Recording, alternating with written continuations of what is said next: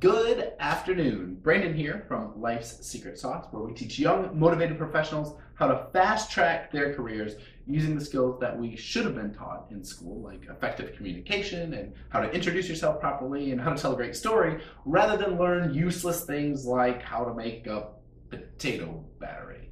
Oh no, the electricity's out. Let me go get 2 potatoes, a light bulb, and some wire and MacGyver something up.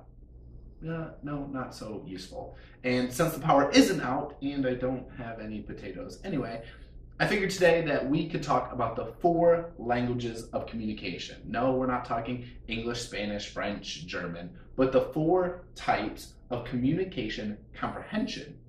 Speak with 1, you're all right. Speak with 2, you're probably better than average. Use 3, they're hanging on your every word. Use all 4, you might as well buy yourself a tour bus and start booking speaking gigs. So what are these 4? What are the 4 secret keys of communication? Well, you have visual, auditory digital, and kinesthetic. Got that? Now let's break them down. Number 1, visual. Visual communicators learn by seeing. They like pictures and video, and they'll likely get distracted by long verbal messages where you go on and on. Your appearance and the appearance of what your message looks like is key. It's all about what it looks like, what they can visualize. Using pictures and videos and slides is going to help with their comprehension. These are people that can envision things in their mind's eye quickly, and they normally talk faster than most. They are going to use words such as it seems, it sees, it looks, it appears, I imagine, or bird's eye view. They're going to use very visual terms when they're speaking. Number 2, auditory. These are people that learn by listening, obviously. They're much more literal, so you have to make sure that you're choosing your words carefully because they are actually listening to you. And these are the people that are most interested in what your message sounds like. What's your tone of voice, your pitch, your volume? They're really listening for all those little aspects. You need to include steps and sequences and procedures so that they are able to follow along. And this type thrives on the details. Now, this type, however, can be easily distracted when they hear other sounds or noises. So you want to make sure that you keep the attention, the focus on you as the speaker. You know that person that likes to talk on the phone for hours and hours and hours? Most likely an auditory communicator. They are going to use terms such as hear and sounds good, or I'm all ears, or that rings a bell. Auditory terms. Now, type number 3, auditory digital. Now, these communicators take cues from the other types, but they're most interested in a message that simply makes sense. This is your analytical, your facts and figures. You've got to have your statistics at the ready. They need that credibility. This is your Albert Einstein type person, the skeptic. Think computer programmer. Now, they're going to use words like I understand, I think, I perceive, I consider this. They're all up in their heads. And then number 4, you have kinesthetic. These are the dancers, the movers, the shakers.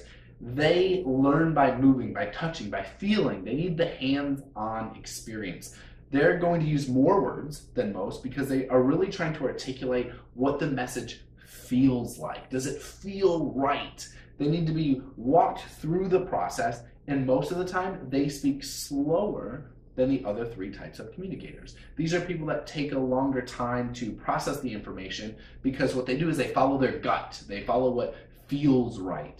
And they're going to talk and use terms such as, I feel you, or I need to touch, or I'm grasping this. I'm getting a hold of what you're saying. Okay, so we've got the basics covered. Number 1, visuals need to see your message. Auditory need to hear the message. Auditory digital need to understand your message, and the kinesthetic need to feel it. They need to touch it. So how do we do that? Well, if you're talking in a group or you're talking to a large number of people, you need to hit all 4. If you're talking one-on-one, what do? You simply ask a question and you see how they respond.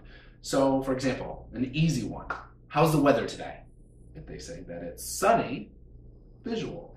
It's warm, they're kinesthetic, they feel it. It's windy, they're an auditory.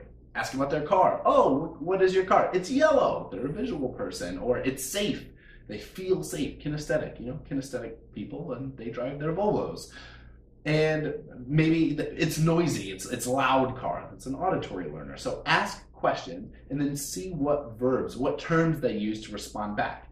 Now, like I said, if you're presenting to a group, you need to use all 4 styles, but talking one-on-one, you need to know what to listen for. Then you can mirror their speech and communicate in their same language.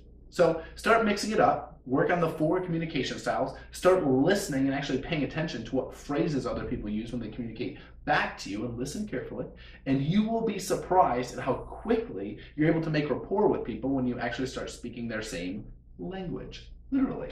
So I hope you got a lot of value, learned a couple of things from today's video, and if you did, click subscribe right down there in the corner where you will get all of this awesome delivered right to you. And you can check out the link below to go visit our blog where you can get even more remarkable content to start fast tracking your life and your career and being even more awesome. So until next time, ciao for now.